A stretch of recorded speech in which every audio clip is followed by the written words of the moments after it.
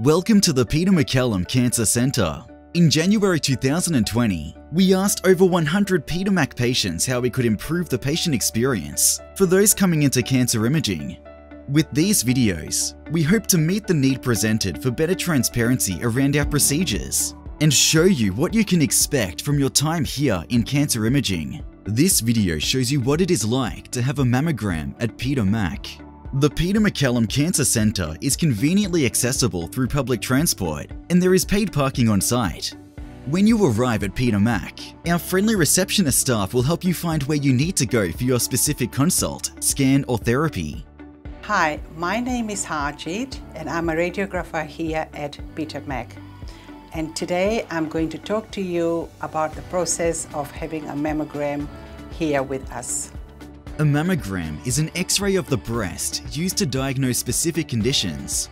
A mammogram may also be used during a biopsy by the radiologist to help them guide the biopsy device to the correct area. They are very safe and use a low dose of radiation. Now, before we start, there's a couple of questions I would like to ask you.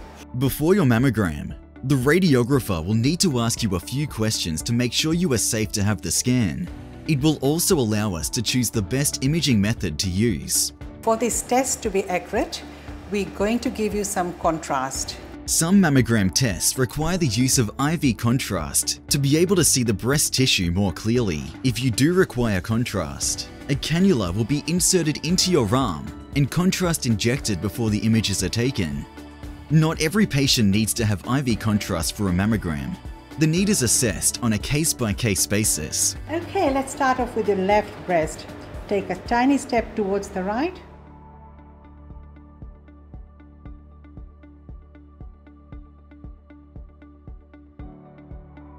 Okay, that's all done. How are you going, all right? Yeah, I'm fine, thank you. Come with me, I'll get you to sit down, okay? That's the mammogram all done. After the mammogram, the radiographer will check the images and ensure whether further images are required. Keep in mind that each patient's journey is unique, and please refer to your doctor for more specific information regarding your procedure, as well as any questions you may have. We hope this video was helpful in demonstrating what you can expect to experience when coming to Peter Mac for a mammogram. We asked our current patients what they would like to tell new patients coming into cancer imaging, and this is what they had to say. The people who work here are fabulous. Their expertise, knowledge and calm is really reassuring. I dread it every year, but really it is over so quickly, and the people who take the scan are great. Please call us on the number provided if you have any questions. For more information, visit the provided links.